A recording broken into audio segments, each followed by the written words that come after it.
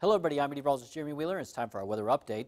We're going to start it off with the tropics, and of course we're tracking this Hurricane Isaias, and it is over the Bahamas, the southern end of the Bahamas, 75-mile-an-hour winds. It may strengthen a little bit more in the short term, and then it's forecast to move towards Florida. It'll probably either get very close to the coast or maybe make landfall. The track and trend has been more to the west. This will be over the weekend. And then it'll move to the north. It might move back over land. It's likely to do that, actually. And then it will try and move towards us and then weaken as it gets up closer to our region. This will be early Tuesday morning. Now, it's possible this could move a little bit more inland, maybe a little bit more out to sea, but right now the trend has been more to the west.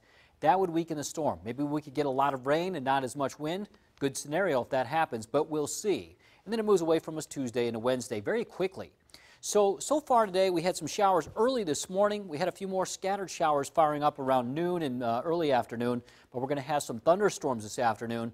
60% chance of rain at 4 p.m., 50% chance at 6 o'clock and 8 o'clock. We have a marginal risk for severe weather for pretty much the whole area. This is for the afternoon, late afternoon into the evening.